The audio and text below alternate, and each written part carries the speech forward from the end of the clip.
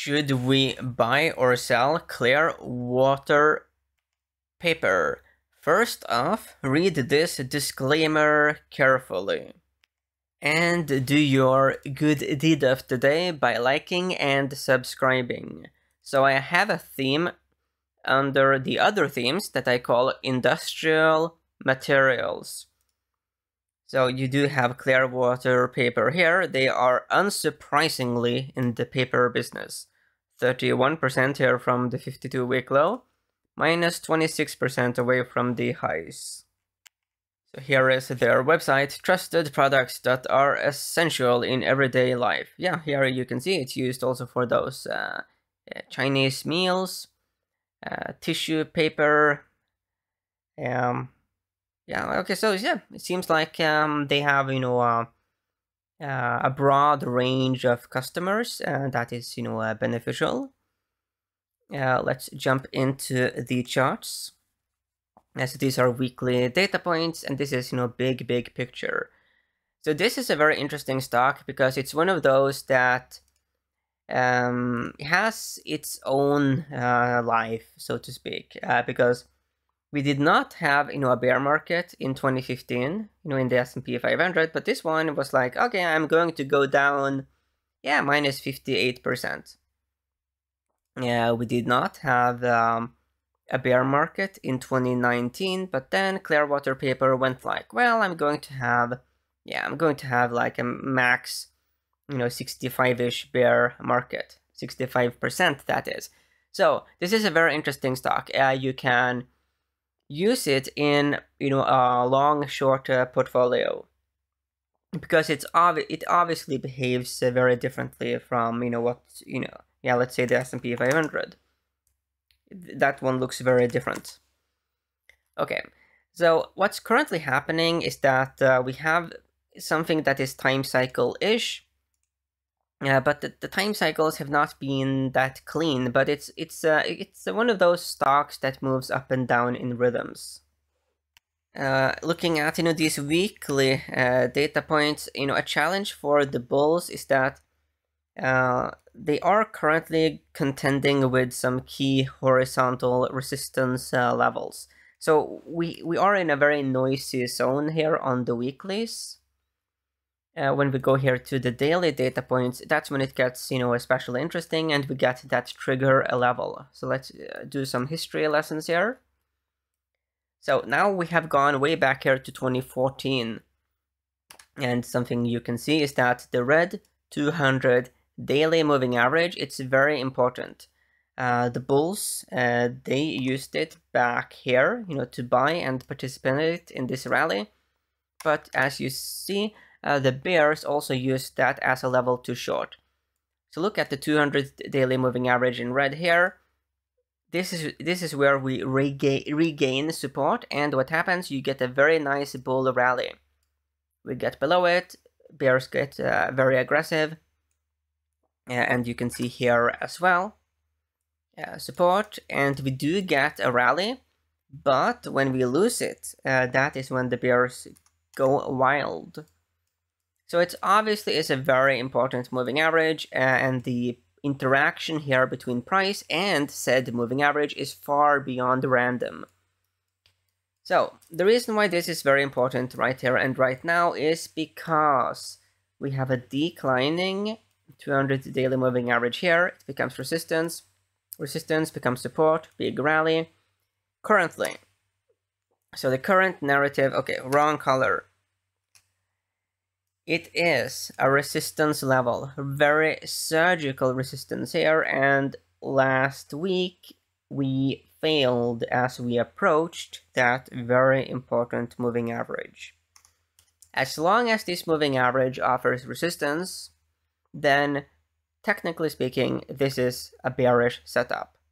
Similar to how you buy 200 daily moving average support in a bull market, you short 200 daily moving average resistance in a bear market. So yeah, this is just textbook bearish setup as long as this indicator offers resistance. On the RSI and PPO, we are a bit in the noisy territory on the weeklies. on the dailies, we do see that the recent, timidness from the bulls, it started once we tested the upper end of the RSI. Also, the PPOs are stretched, but they are not at like extreme levels. So the key event now is that we have 200 DMA resistance. That is just the key thing. So technically speaking, I will give this one a -4.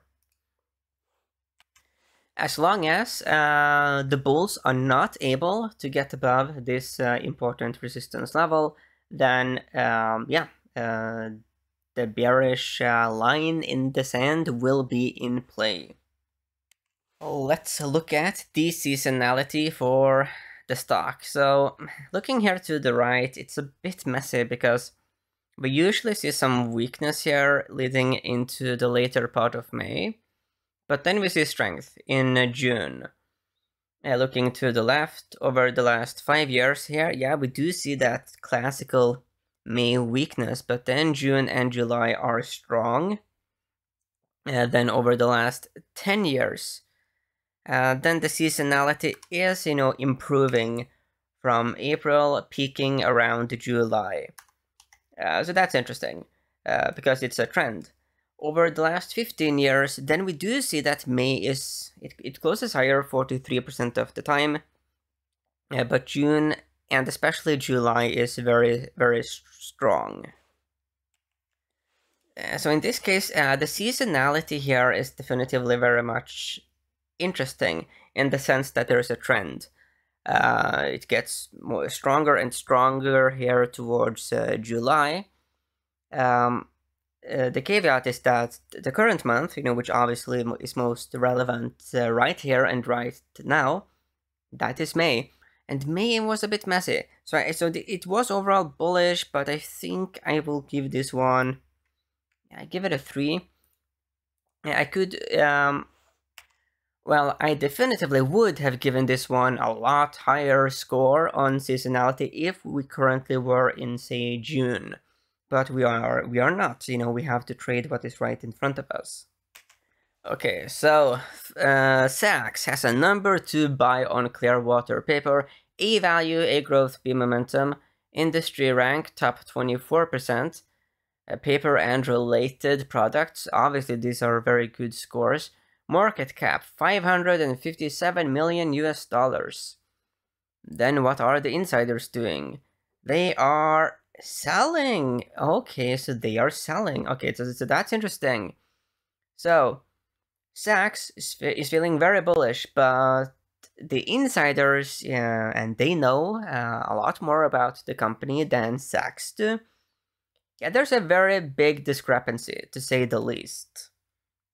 If we go here to consensus estimates, we only have 3 analysts covering the stock.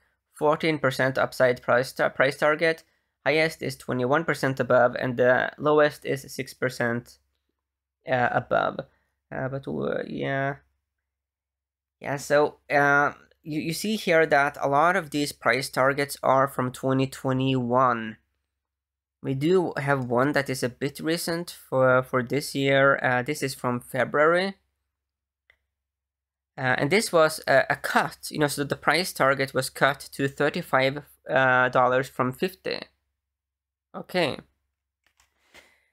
so this one is a bit messy because Sachs was like reeling like, wow, amazing times for Clearwater Paper, but the most recent price target is obviously most relevant. That one was very lukewarm. It basically means that the stock is currently, fair value. When we looked at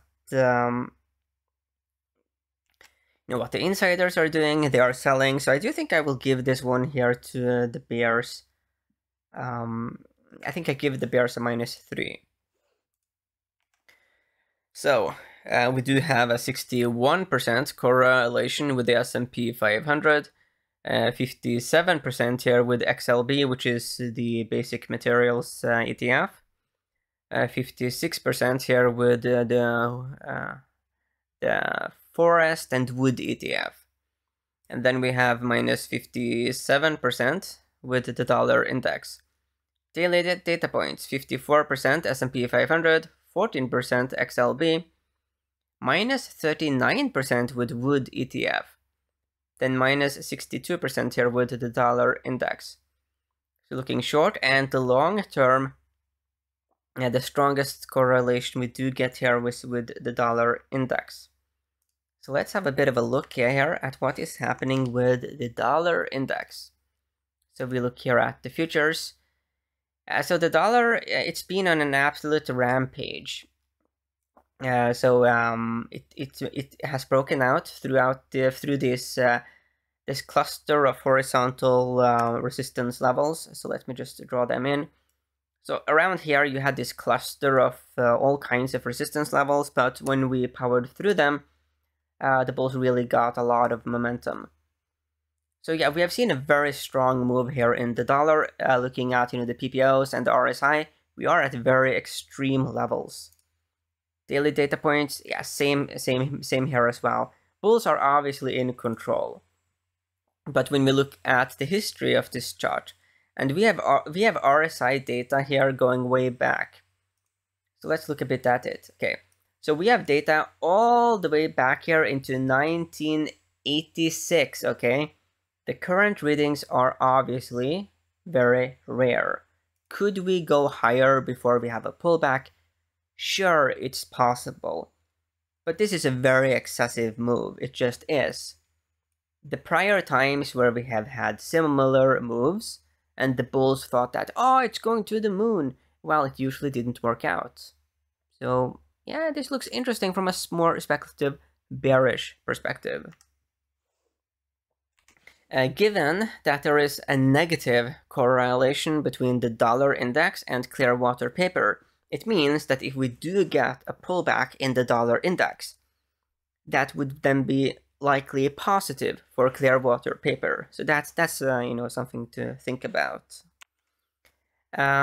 When looking at a relationship between securities where there is a negative correlation, it can become a bit confusing. So I think I will look now at a Clearwater Paper against the S&P 500 to avoid that, because it can get very it becomes a lot of mental gymnastics. Okay, so here is the relationship, and interesting, very interesting indeed. So we have gone through a period of outperformance, and then we had a period of underperformance.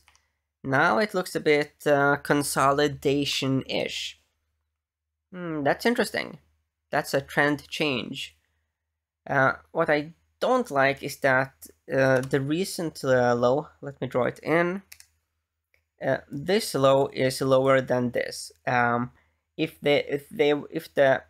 this low was more on a similar level to the prior low, then I would feel more bullish.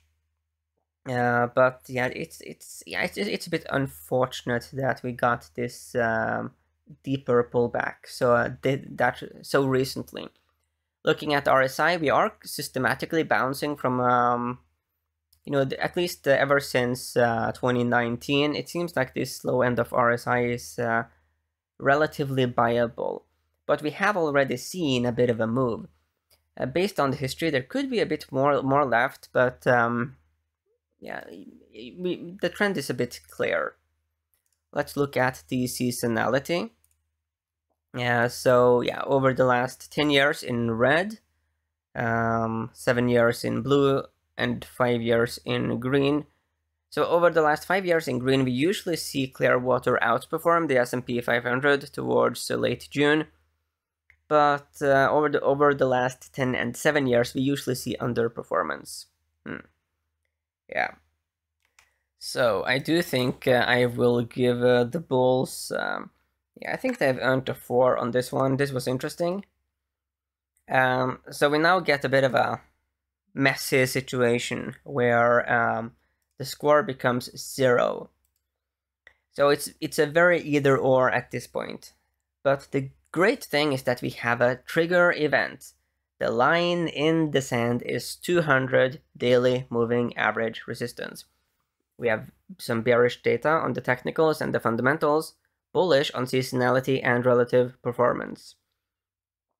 As long as the 200 daily moving average resistance offers resistance, then it makes sense to continue shorting or using other bearish strategies on Clearwater Paper. Based on history, we did see that the pullbacks can be very substantial and very profitable for the bears.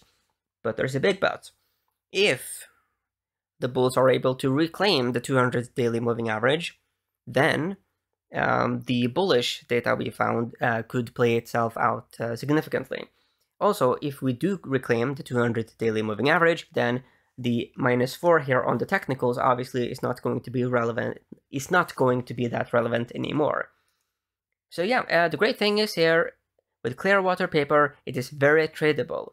Key line in the sand, and it's a security that moves big. So a lot of interesting opportunities for both bulls and bears going forward.